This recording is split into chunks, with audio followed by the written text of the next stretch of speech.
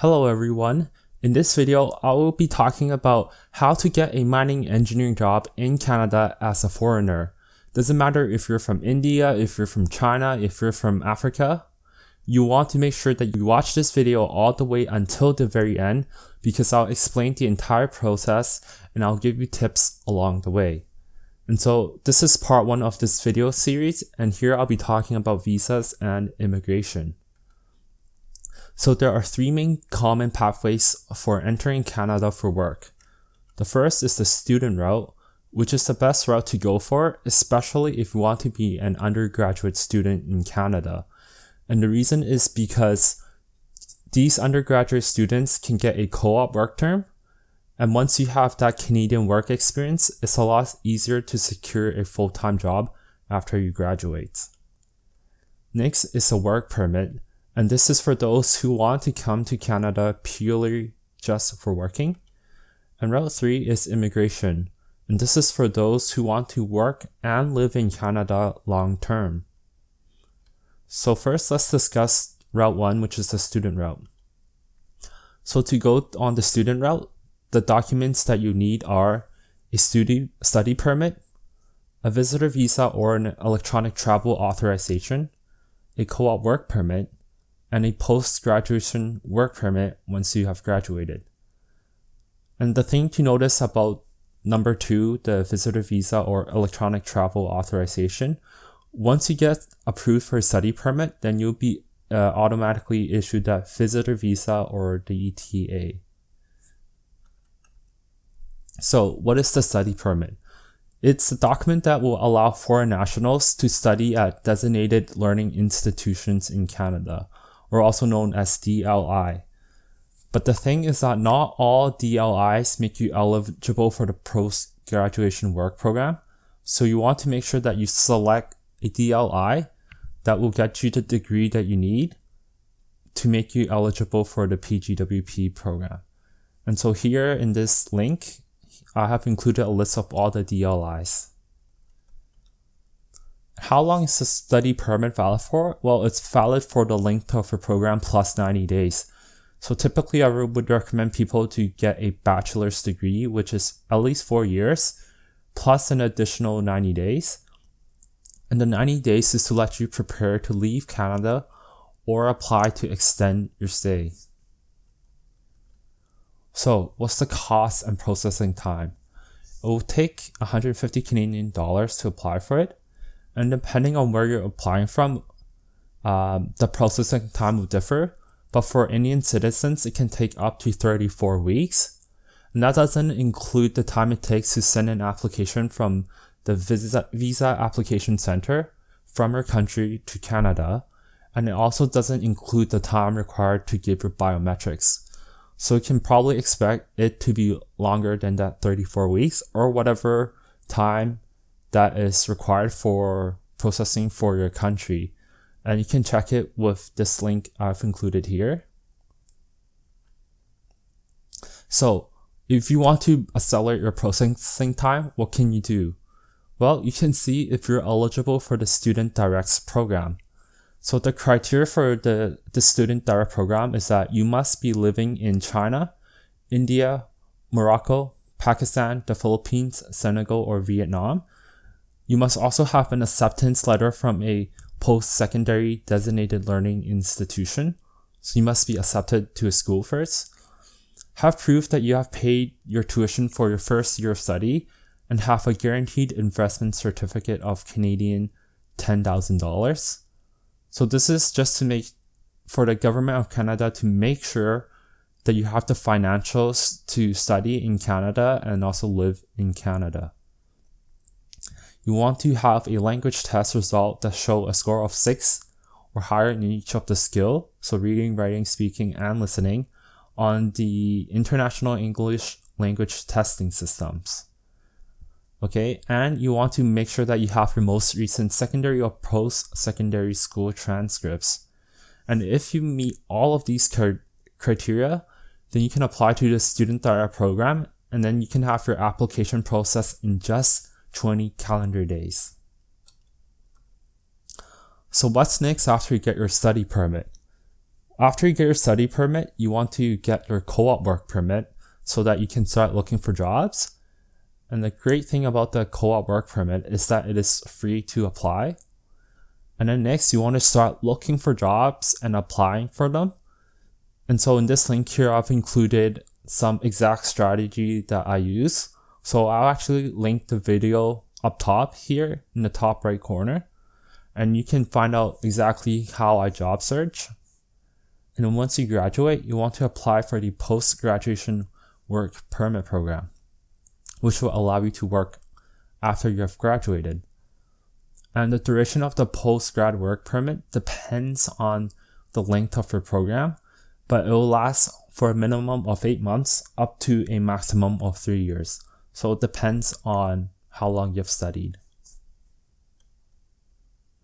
So let's just recap what we went through. Ideally, you want to be a co-op student because that's the best way to secure a full-time job in Canada. Canadian employers really want to see that you have Canadian work experience. Next, you want to apply for a study permit, which costs 150 Canadian dollars. And if you meet certain conditions, you can apply to the Student Direct Stream program, which will reduce your processing time to just 20 calendar days. And once your student study permit is approved, you'll be given by the Government of Canada either a visitor visa or an electronic travel authorization, which is the document that will allow you to enter into Canada. And to work in a co-op program, you need to get a co-op work permit, which is free to apply. And when you have graduated, you can apply for the post-graduation work permits. So that's the student routes. Next is the work permit route. So step 1 is, again, you need to get a visitor visa, and the application fee for this one is 100 Canadian dollars. Processing time depends on where you're from, but for people in India, it will take up to 250 days. And the visitor visa will allow you to stay in Canada for 6 months. Step 2 is to get a work permit.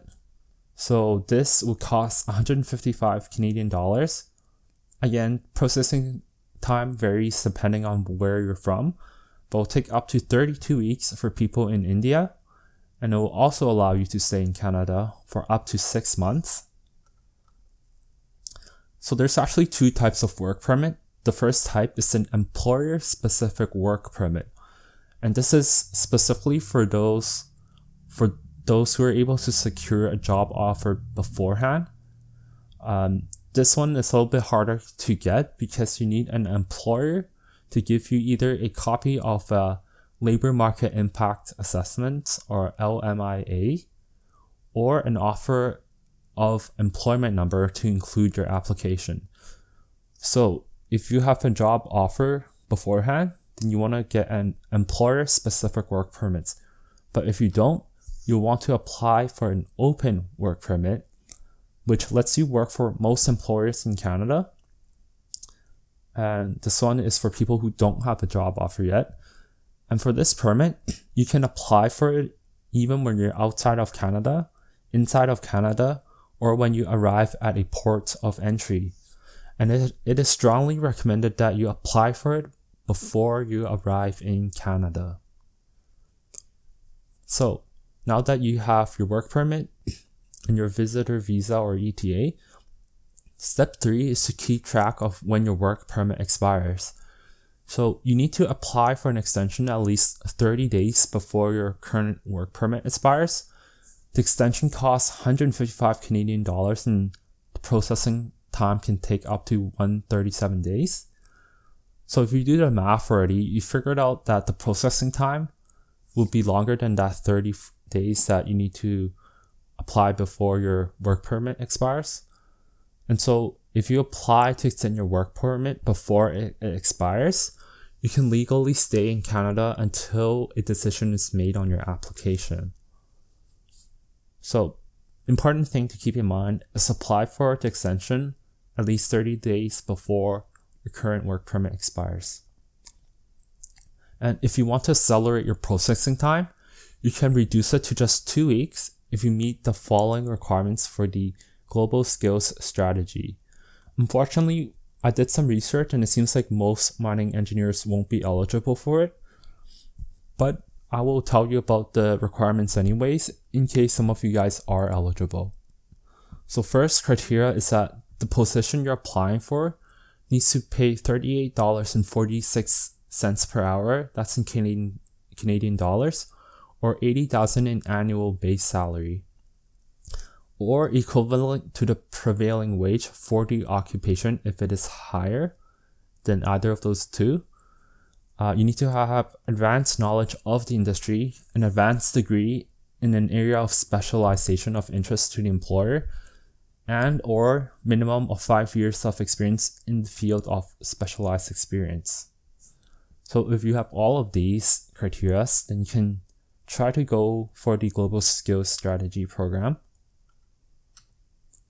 So to recap the work permit routes, step 1, get a visitor visa so that you can enter and stay in Canada for 6 months. Next, you want to get a work permit so that you can start working in Canada. And there are 2 types of work permit, the employer-specific work permit and the open work permit. But most likely you'll want the open work permit, as that will allow you to work for most companies in Canada and that will give you more choice. The work permit is valid for up to 6 months as well, and you want to keep track of when it expires and apply for an extension beforehand. And if you meet special criteria, you can reduce your work permit application time to just 2 weeks under the Global Skills Strategy program. So that's Route 2 for work permits. Route 3 is immigration. So there are 3 main immigration pathways for mining engineers, at least as of 2020. The first one is the Express Entryway. Second is the Atlantic Immigration Pilot Program. And the third is Rural and Northern Immigration Pilots Program. So for the Express Entry, what you will need to do is you need to answer a questionnaire and provide documentation about the following: your age, your education, work experience, whether you have a valid job offer, English or French language skills, and adaptability. They want to know how likely you're going to be able to settle here in Canada. So if you scored out of 100 and you need a minimum score of 67 to pass. And so I actually took a look at the details in here. And ideally, age, you want someone who's young. Education, they want someone who's highly educated, has lots of work experience. And ideally, you have a job offer already beforehand. You have a good knowledge of the English and or French language skills. And they want to see that you're able to adapt to here in Canada. So if you've been in Canada before, that will give you more points. And so what they'll do is once they have received all the applications, they'll find the highest scores and they'll invite you to apply for your PR or your permanent residence card, and you'll be given 90 days to apply for it. Next is the Atlantic and the Rural and Northern Pilot Program. So these are region-specific programs that want to spread the benefits of economic immigration to smaller communities. So for the Atlantic region, you'll be working in provinces such as New Brunswick, Prince Edward Island, Nova Scotia, Newfoundland, and Labrador. So in the Atlantic region, there are some mining communities that you can work in, but there's probably more opportunities in the rural and northern areas. So here's the list of them. And if you click the blue hyperlink, you can find this list that I've referenced, and you can click on these community website links. But for example, North Bay, Sudbury, Timmins, and Thunder Bay, these are all communities in Ontario. These are all populated by mining cities, as their communities are mainly centered around the mining industry. Alright, so that brings us to the end of this video. I hope you guys learned lots about what it takes to enter into Canada and get a work permit. So what's next? In part 2, I'll talk more about how to get a job offer from a Canadian employer. Specifically, I'll talk about cover letter and resume, networking, and actually I'll also talk about the interview process. So if this is a topic that interests you, make sure you hit the red subscribe button and hit the bell icon so you don't miss this video when it comes out. And for those of you that want this presentation and all the handy reference URLs that I have included, make sure you do these two things. One, you follow me on Instagram at Quan_FVNG, and I'll have that URL in the link description below. And then you want to comment on my latest post with the word visa. And once I see the word visa, I'll send you directly the link to this PowerPoint so you can have all those handy reference URLs for yourselves.